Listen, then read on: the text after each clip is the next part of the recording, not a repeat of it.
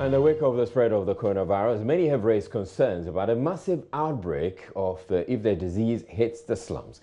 The reason, they say, is simple: overcrowding.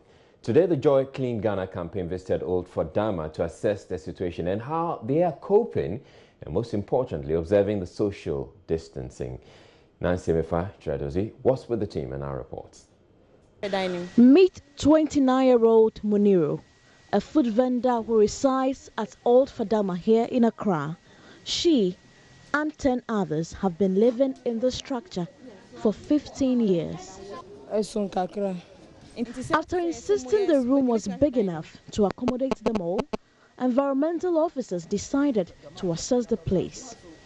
The room was dark. 11 people live in this room. How do you guys sleep? We sleep. We didn't sleep well. Yes. We had to turn on the torchlights of our phones to see. And it is actually filled with a lot of clothes, bags, shoes, and other things. And this small space available is what 11 people share. They tell me that there's no space in between them when they lie on the floor. Inspector Sitanga was not happy. See how the room is very small, with crowded food, restaurant articles, clothing, used clothing, their personal clothing. There is no window, no ventilation. So if 11 people are sleeping in this particular room, we can imagine the risk that these 11 people, if they are able to get in contact with another 11 people, multiplied by the week that we are working, how many are we getting to? So this room alone can give us a multiplication of 100 and over per week. And let's look at the way the area is crowded and overpopulated. We went back to ask Muniru how they managed to sleep in a room without proper ventilation. Your fan and fan. A standing fan. A standing fan. Me pacho sesiano. We say we are 11 workers, but 7 na that dynamo. Nipa 7 no end that dynamo. Pacho ye be here say would we juma o boss number be mayen. Ye pesa ya nene kasa. Send ye be ya obe buamo. It is for this reason that the People's Dialogue on Human Settlement, the Ghana Federation of the Urban Poor, and the Accra Metropolitan Assembly organized a sensitization program for residents of Accra's biggest slum, Old Fadama. Chairs were arranged 2 meters apart, social distancing. Nipa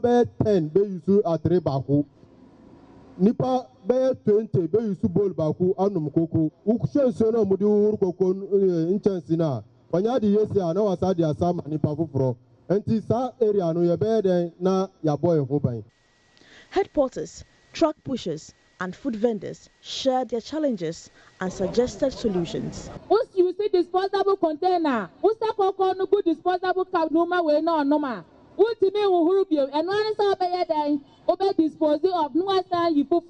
Executive Director of the People's Dialogue on Human Settlement, Farouk Rabiu Brima, stressed the importance of education. He disclosed their research shows slums will be most affected if there's an outbreak. We also know clearly that when it comes to the fight, it will either be won or lost in the Zongos, inner cities and slums.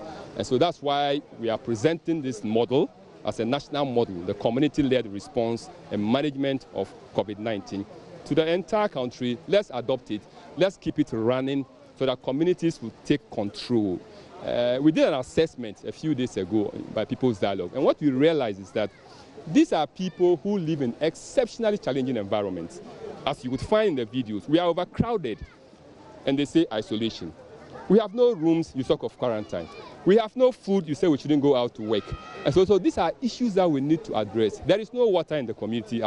Just when the exercise ended, one of the environmental officers, Madam Florence Foley, told the crew what she found on her way to the event. In the morning when I was coming for this gathering, I met a choba operator who was recycling disposable spoons. She washed them and was packaging them nicely as if it was from the store. So when I stopped and asked her why she was doing that, she asked me who I was. So I said, in this era, why trying to do this? She told me I should get away from her. Madam Florence Kuchi explained the dangers associated with that practice. So people who do this, it can easily lead to communicable diseases, not necessarily COVID-19. There are a lot of diseases that somebody can even acquire. Typhoid fever is there and all that. So we are advising them to stop using it. So when we come and then we get you will be in serious problem, because this woman, as she has said, she know where she conscripted these things from. These are just Ezebot, and we are going to use this thing and take that woman on. Sanitizers, liquid soap, tissue and nose masks were distributed to households to help prevent the spread of the deadly coronavirus.